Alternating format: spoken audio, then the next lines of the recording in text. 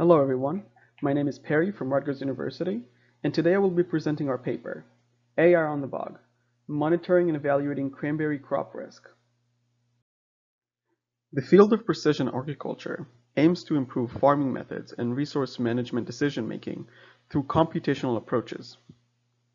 Its long-term potential is in optimizing yield by real-time monitoring to precisely tune irrigation, fertilization, and other crop management. Here, we hope to increase efficiency in both yield estimation and resources management through a two-camera system, one facing the fruit and another monitoring sky conditions. More specifically, this work addresses the issue of cranberry crop overheating risk assessment. Too much solar radiation causes irreversible damage to cranberry fruits, resulting in losses that can represent upward of 40% of entire crops.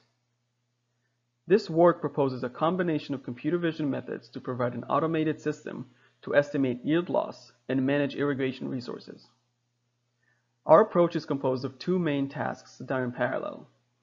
The first task seeks to automatically segment and count exposed cranberries from down-facing drone imagery to estimate locations of regions with high sun exposure risk.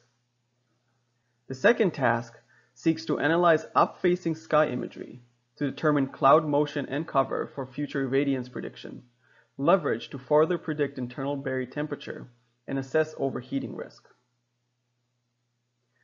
The output of the task is combined to an exposure matrix for farmers, providing high-risk regions over the entire crop and upcoming high-risk times when the farmers should attend those high-risk regions.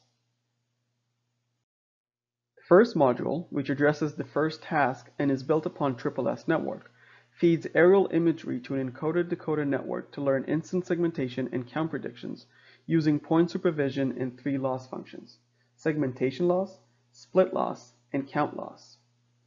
The segmentation loss makes a use of the set of positive and negative ground truth points to guide the network towards positive locations and away from negative locations.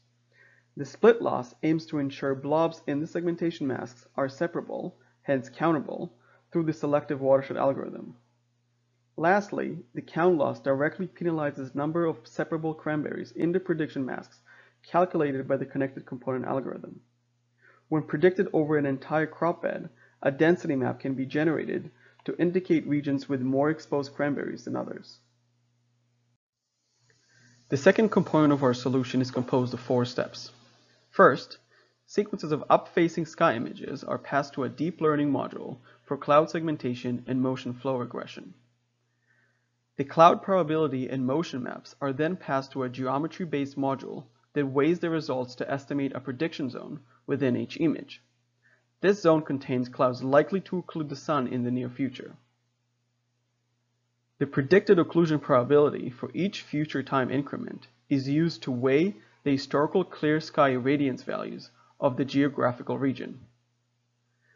A final machine learning module takes the predicted irradiance values and other weather samples to output the berry temperature forecast.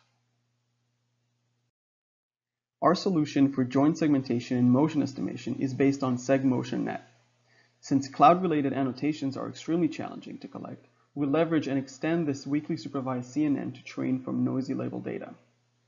The results reflect on how our approach improved the cloud segmentation accuracy in the presence of noisy input. Using the sun location with motion and cloud probability maps, we calculate prediction zones represented by the purple regions in the top left figures. Then, sun occlusion probability map is used to predict irradiance values based on reference clear sky irradiance curve.